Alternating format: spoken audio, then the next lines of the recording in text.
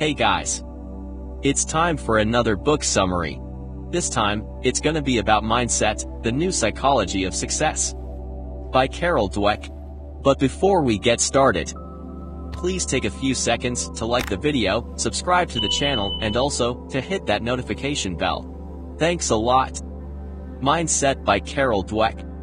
The book in 3 sentences. Skills can be cultivated through effort. People with a growth mindset thrive on challenges. The fixed mindset, I can't do it. The growth mindset, I can't do it yet. The 5 big ideas. The view you adopt for yourself profoundly affects the way you lead your life. Believing that your qualities are carved in stone, the fixed mindset creates an urgency to prove yourself over and over. People in a growth mindset don't just seek challenge, they thrive on it. The growth mindset does allow people to love what they're doing, and to continue to love it in the face of difficulties. Those with the growth mindset found success in doing their best in learning and improving.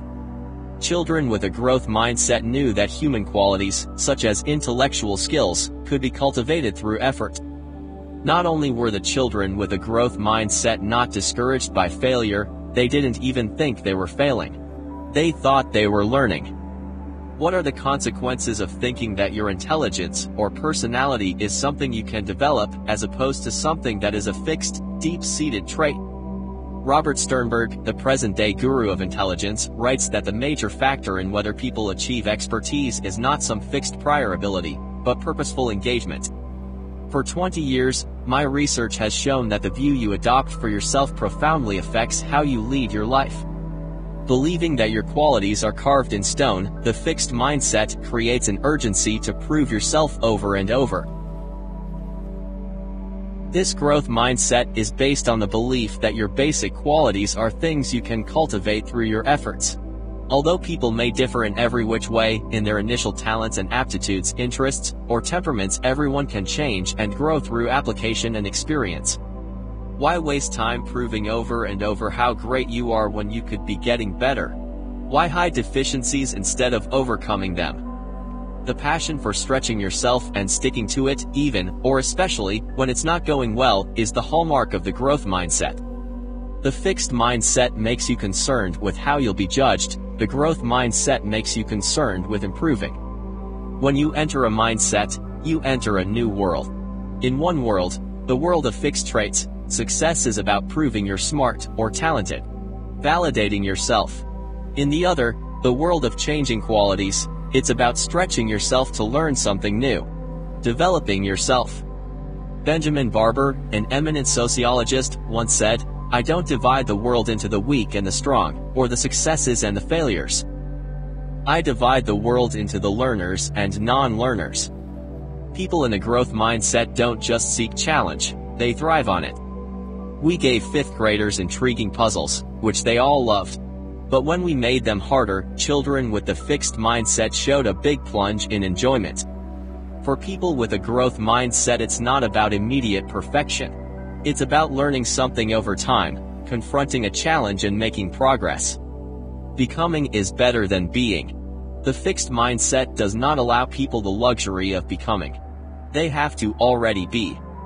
People with the growth mindset know that it takes time for potential to flower. College students, after doing poorly on a test, were given a chance to look at tests of other students. Those in the growth mindset looked at the tests of people who had done far better than they had. As usual, they wanted to correct their deficiency. But students in the fixed mindset chose to look at the tests of people who had done really poorly. That was their way of feeling better about themselves.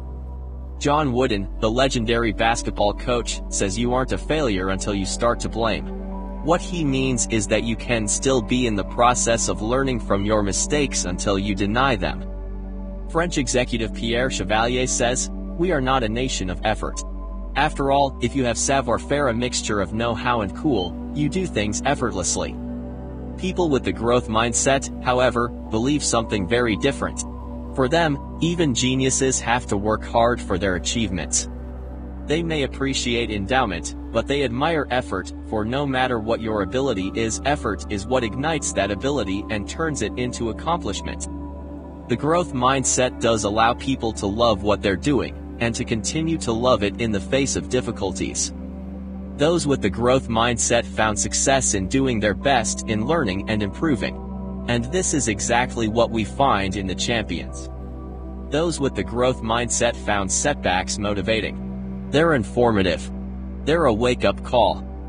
People with the growth mindset in sports, as in pre-med chemistry, took charge of the processes that bring success and that maintain it. Thank you guys for learning with me in this book summary.